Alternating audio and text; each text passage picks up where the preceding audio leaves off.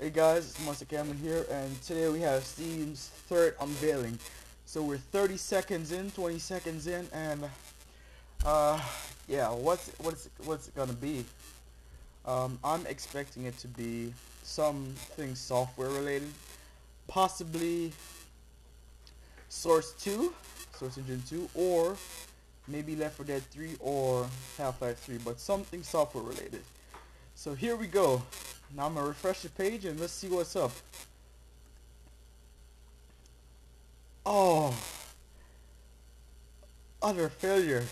So it appears to be hardware related. It's a Steam controller. I've heard people predict this on the internet as well. So let's see.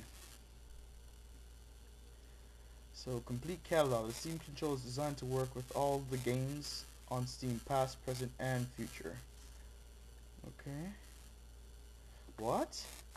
Oh, so they're doing something like X-Patter. We fooled those older games into thinking they're being played with keyboard and mouse, but we've designed a gamepad that's nothing like either one of those devices. Is this a controller? Oh my god. Is that really the controller? What the fuck is this? This is gotta be some like prototype or some kind of imagining. They were serious. This is the controller.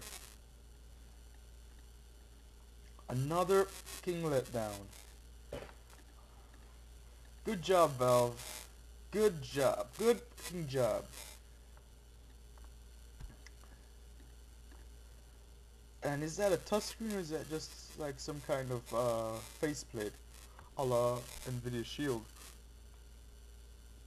Actually a touchscreen. So it's got two Xperia Play-esque touch pads. It's got a new weird button layout configuration.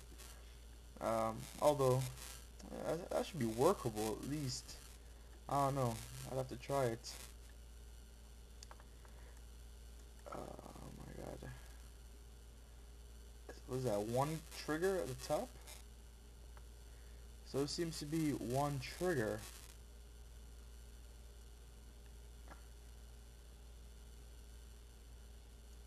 Oh my god. Open this. The Steam controller is designed from a grown up to be hackable. Okay. Okay, so that is very disappointing again. The first announcement, very epic, very nice. Steam OS Linux based, really nice. The second announcement, Steam machines, with no real detail given. Then the third announcement, this fucked up looking controller. Ah my god. Steam.